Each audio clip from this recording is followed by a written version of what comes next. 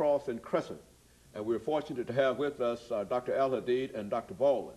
And of course, Dr. Baldwin, before we had our first commercial break, Dr. Al-Hadid talked about the differences, quote unquote, between Malcolm and Martin. And I think he also indicated that there were more similarities between the two than differences, and that we've often heightened those differences. And let's have you to talk about those similarities. Okay, I'd like to pick up where he left off.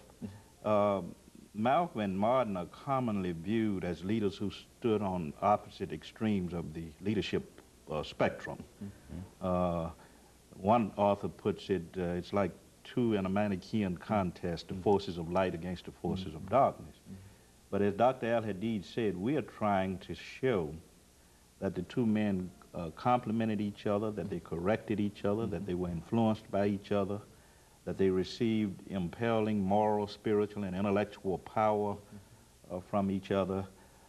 They came together around a lot of issues, such as the issue of class toward the end of Malcolm's life, dealing with the issue of economic injustice and how that relates to racial injustice. They came together on the South Vietnam issue, and American involvement in South Vietnam.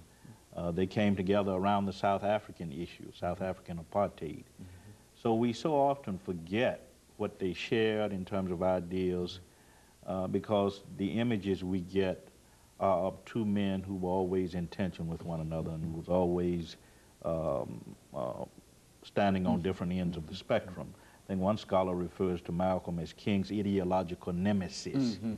And we get this kind of image, but we want to try and correct that, to show that if we bring about a creative synthesis of the insights and the ideals of both men, we can address a lot of problems in the contemporary world, such as religious bigotry and intolerance, racism, classism, economic injustice.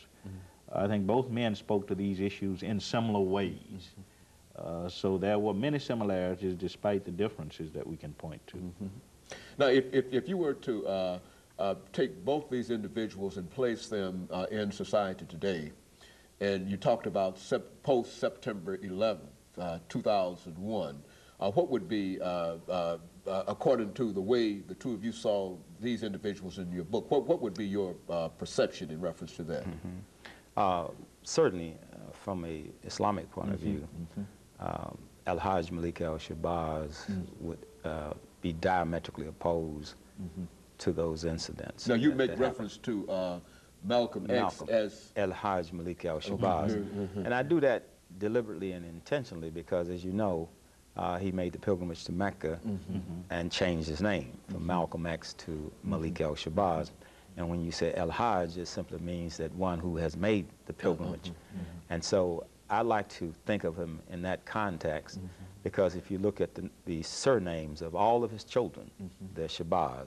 You look at the surname of his widow, who's now passed, who was also Betty Shabazz or Attila Shabazz, his daughter.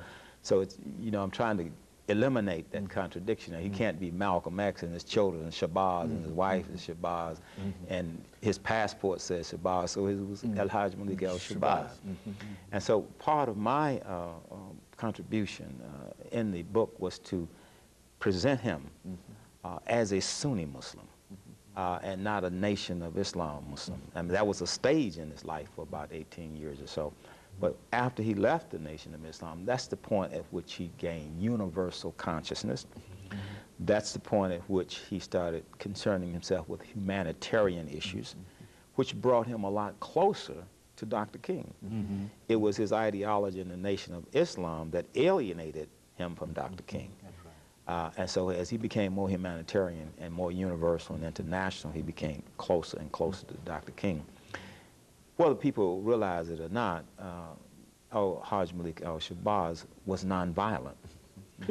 And when he used the term by any means necessary, he was not using it in a Machiavellian sense of letting the ends justify the means. He was just simply saying, we will address a given economic, political, social, or moral situation based on the way it is defined and based on the way it is presented. So whatever level of struggle, or in Islam we say jihad, it requires to overcome that barrier or that opposition, then that's the means that you have to use. But once you overcome it, you have to stop at that point.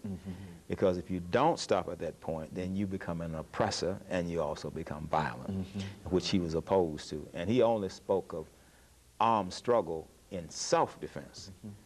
The incident that happened at the World Trade Center and the Pentagon was offense. And a lot of collateral damage was done. A lot of slaughter was done. It has nothing to do with Islam from Al-Hajj Malik al-Sabah's point of view. And if you read the life of the Prophet Muhammad from 610 to 632 and all the military campaigns that he mounted at Badr and at Uhud and Udaybah and in Medina and Mecca, he always said, you should fight soldiers, not women, not children. Don't kill in the cattle. Don't destroy farms. Soldiers fight soldiers. They don't involve innocent people in their conflict. Dr. Baldwin, how would Dr. Martin Luther King see September 11th? Well, first of all, I agree wholeheartedly with what Dr. Al-Hadid said. I think both Malcolm and Martin would be very opposed to what happened. As Dr. Al-Hadid said, what happened has nothing to do with Islam. Obviously, Dr. King would have serious problems with it, with what happened. I also think he would have serious problems with the kind of response that the nation is implementing at this point. Dr. King always said you don't use military means to create community. And he would advocate diplomatic means, perhaps the use of economic sanctions, but you never resort to military means. So I think he would have a problem with the whole scenario, the way the thing is working out, in terms of what happened at the Trade Center and the Pentagon, and also what is happening in terms of the U.S. military response to that.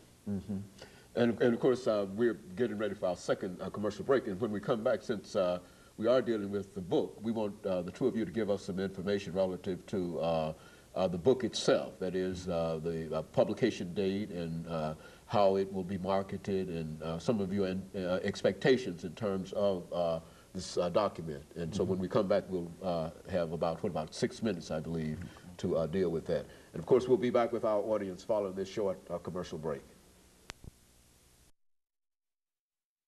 Of course, gentlemen, before we had our